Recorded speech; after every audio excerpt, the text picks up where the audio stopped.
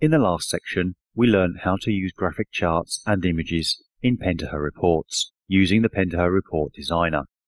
In this tutorial, we're going to see how to make the Pentaho report parameterized by specifying parameters in the user interface. Starting from a previous example of a Pentaho report, we're going to add some specific parameterization. Report parameterization allows end users to customize results by entering values that limit report datasets or trigger rendering decisions. In our case, we'd like to limit the results to a single product vendor and filter the report by vehicle list. To do this, we add a report parameter using the button on the Data tab of the Report Explorer. Defining a parameter is quite straightforward. Let's define a name, a label, a value type, and other specific characteristics, and finally how the parameter will prompt us for the values. There are several ways to prompt for parameters. We're going to use the drop-down list.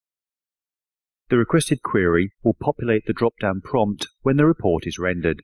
In our case, we have to define a new query directly in the data source.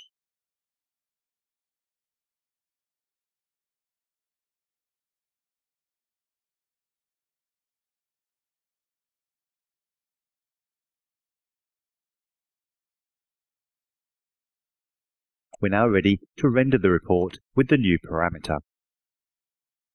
As you can see, the report is not shown until the parameter is selected. From now on, any limit is defined in the query and depends on the product vendor parameter.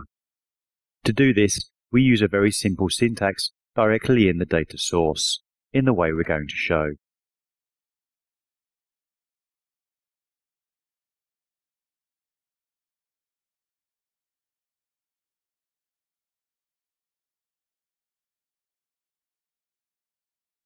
That's all. Let's now see the most relevant parameter types in action. The single value list.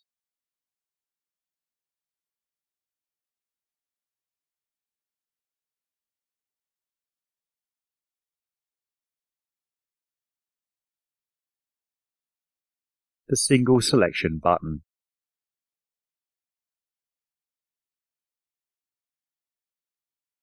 And finally, the multi-values parameter.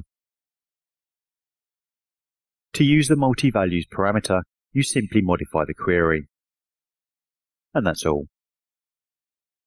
Now you can use the multi-value list to specify the parameter.